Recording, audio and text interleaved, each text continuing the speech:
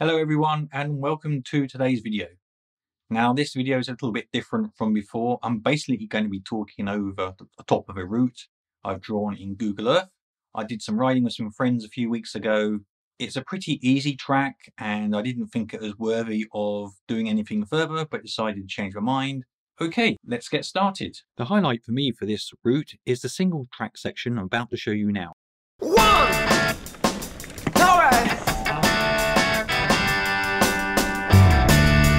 Come on! Yeah!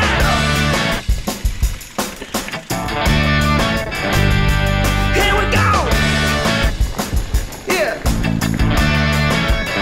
1, 2, 3, 4! Come on! Let's go!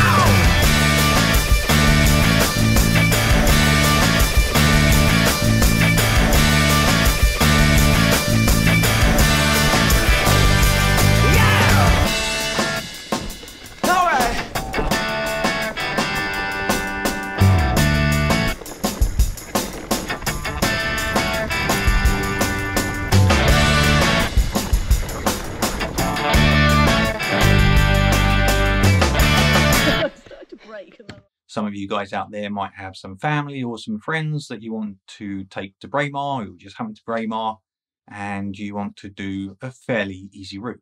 Now this route is about 24 kilometers long. It is mostly double track with a few odd bits of single track, but nothing that a gravel bike couldn't handle. It handled it very, very easily. There's some very beautiful scenery along the way. There's no big hills, there's no big descents. As I say, it's all mostly gravel.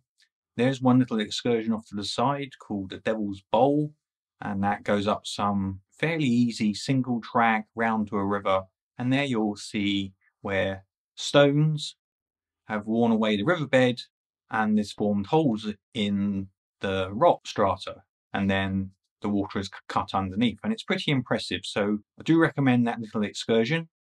Now it take about 3 or 4 hours depending on your ability, and it just circuits around Braemar along the River Dee basin. Now there is a section of A93 in there. You do have to be a little bit careful there, but point that out to you. As I say, the rest of it is all double track.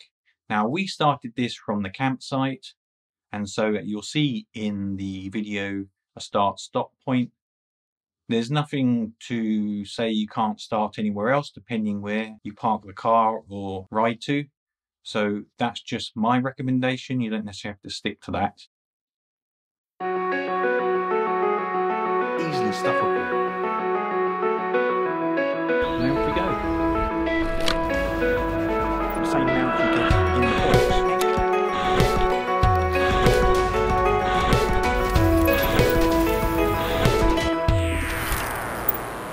Here you see an overview of the whole 24-kilometer route with Braemar in the centre.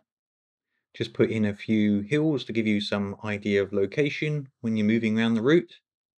Let's zoom in to the centre of Braemar, and there you see the centre, and to the north or to the south really, there is the start finish and the campsite we started. So we move up and over a small pass onto the A93. This is the A93 section I was telling you about. It's not too long, but you can easily come off it once you get over the bridge, and then you come on to Invercold House. And this is where we move along the side of the River Dee, hugging the hillside, all the way up to the little excursion. Now here is the Devil's Bowl, and I've marked it with single track. It's only a few kilometers, a little bit of fun. And we move away from here, again moving along the river basin to effectively Mars Lodge. And here, just before Mars Lodge, we cross over the river bridge, proceed up the road, a very quiet road, to join the start of the ascent, a very gentle ascent through the forest on double track. Here we go out onto Heath. This is the single track and this is the filmed section, and it finishes at the bottom of Marvin Hill.